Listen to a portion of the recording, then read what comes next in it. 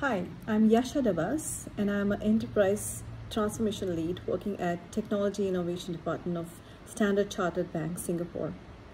I am very excited to speak at Unicom Learning's Agile DevOps and Testing the Business Case Conference on 2nd of June on the topic of DevOps as a tool for process change.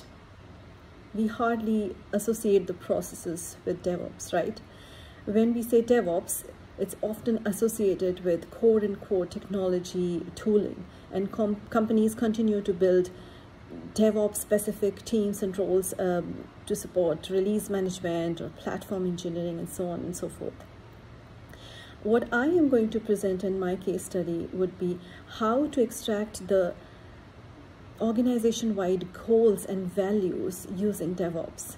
For example, flow of prioritized product features, seamless and timely delivery of improvements, not change to the users, removal of the red tapes around the change to be injected, cost optimization, and most importantly, changing the dialogue between business and IT teams, that is from business waiting for IT to provide the changes to a journey where both business and IT working together to generate the value at organization level.